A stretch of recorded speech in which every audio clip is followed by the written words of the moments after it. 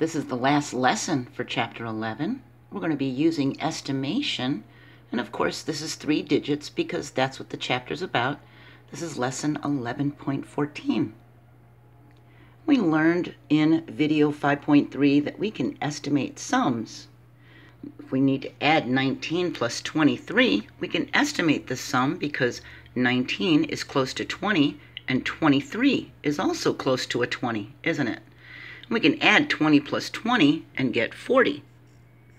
It's not the exact answer, it's an estimate. It's close to the exact answer, okay? We learned in video 6.8 that we can estimate differences. We have 38 minus 19. 38 is close to 40, and remember, 19 is close to 20. So we can estimate the difference by subtracting 40 minus 20, which would be 20. And it's not the exact answer, it's an estimate of the answer, okay? It's an estimate of the difference. Now, in video 9.11, we learned rounding to the nearest 10 or nearest 100 by using a number line. If we have a number that is very, very close over here, like 405 is very close to 400, it's not that close to 500. 405 is very, very close to 400. We can round it and just say 400 and estimate an answer, okay?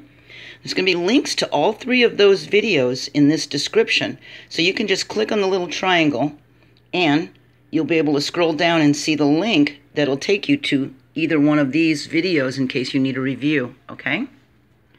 So we can write the nearest 100 and then estimate each sum or difference.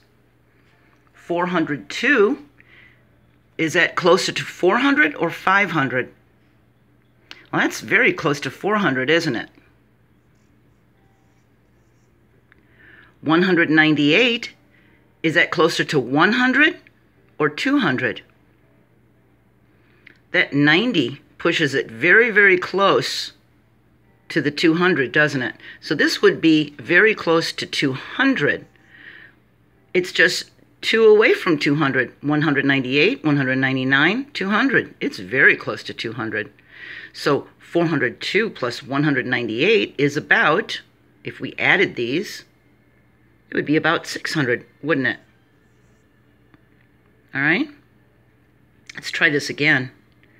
We have 287. Is that closer to 200 or 300? Well, 87 is pretty big, isn't it? So this would be closer to 300. How about 93? Which 100 do you think that's close to? Well, if you said 100, you're right. It's pretty close to 100. So if we needed to estimate the sum, 287 plus 93 is about, if we add these together, it's about 400, isn't it? And it's not the exact answer, it's an estimate to the nearest 100, all right? Let's try some subtraction. We have 891. Is this closer to 800 or 900? Well, that 91 is pushing it closer to 900, isn't it?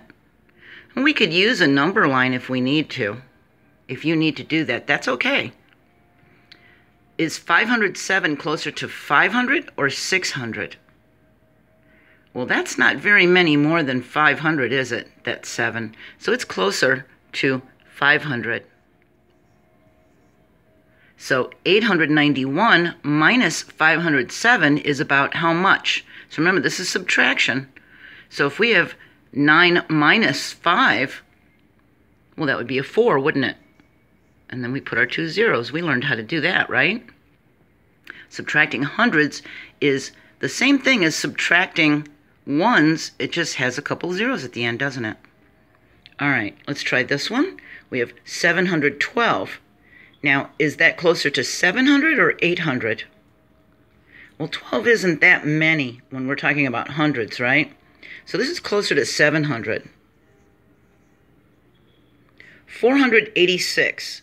Is that closer to 400 or 500? Well, this 86 is pretty big. That's almost another 100, isn't it? So this is closer to 500. So 712 minus, remember the subtraction, minus 486 is about how much? We subtract these. 7 minus 5 is a 2. We put our 2 zeros in the tens and ones place.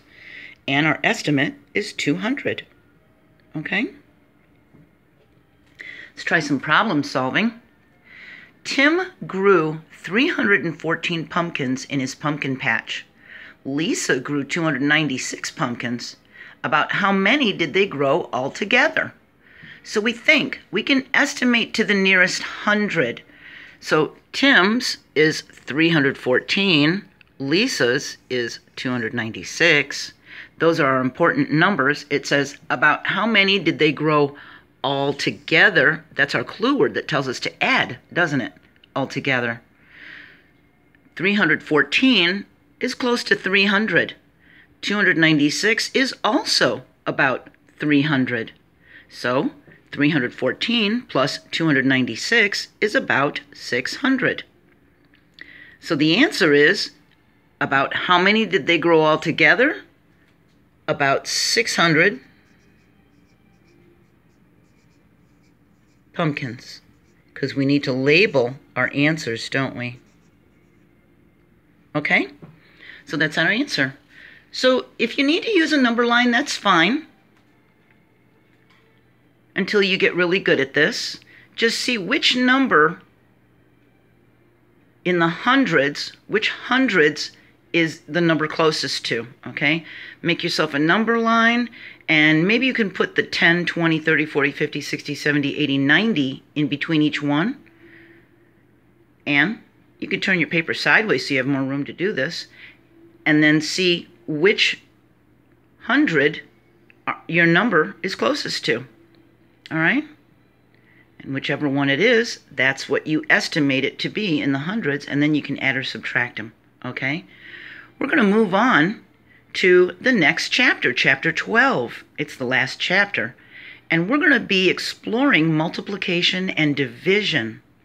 And we're not going to get too deep into it, but we're going to explore it, and I'm going to introduce it to you because you're really going to work with this in 3rd grade, okay? Which is coming up very soon because we're in our last chapter, starting in a few minutes, okay?